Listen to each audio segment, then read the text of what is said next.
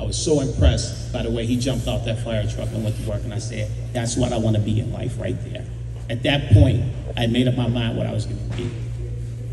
Fortunate, but the police department called me first. I tell every kid, you take every exam, you ain't got to take the job. Get in the habit of start taking exams, you don't have to take the job, but be able to say no. That's the most important thing you can do in here, right? Be able to do it.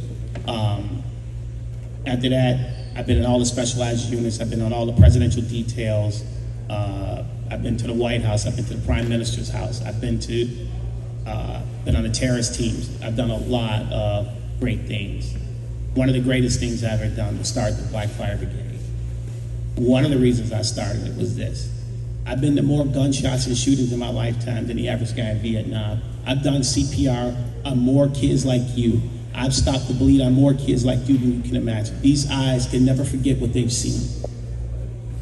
I'll never forget the tragedy and the carnage I've seen in my entire life. I grew up in it, and I'm a 36-year veteran in this business still today.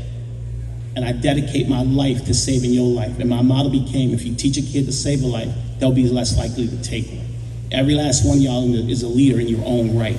Start standing up and take your leadership role.